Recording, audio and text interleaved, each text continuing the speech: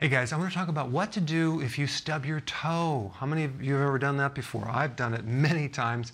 In fact, you can use this principle even if you jam your finger, hit your thumb with a hammer, whatever. I remember one time I was get up in the morning and I wanted to pull the towel out. It was on the inside of the door, the bathroom door. So I reached around the door to pull the towel out to whip it out like this, right? And as I whipped it, the door closed with my fingertip on the inside of the door. It basically shut on my fingertip. Now, if you know about the end of the fingertip, there's a lot of nerve endings. I have never had that much pain in my life.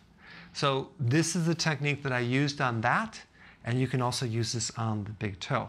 And if you watch my other videos, you already know it. You're going to be working on the opposite toe or the opposite finger that you jammed, okay? So immediately when you stub your toe, you have this like half of a second before, okay, it doesn't hurt, and now it's gonna hurt. So you just sit down and you start rubbing the opposite toe, okay? Whatever you jammed, if it's the pinky toe or the big toe, you start massaging that very invasively, okay? It'll knock out the pain like that. With the finger, what I did, I fractured this. I started working on the opposite finger, massaged it really, really good. The more I did that, the more this pain went away. And I know some people are saying, well, of course, if I step on your other toe, of course it stops the pain. But it's really more than that. It has to do with the electrical circuits that go from one side of the body to the next. If you affect one part of the body, you can retarget where the brain's energy is, and you could relieve the pain and increase the circulation and speed up the healing as well. So it's not just about knocking out pain. It'll just speed it up.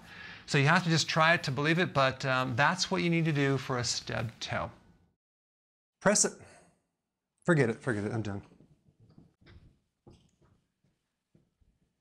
Press the subscribe button and I will keep you updated on the future events.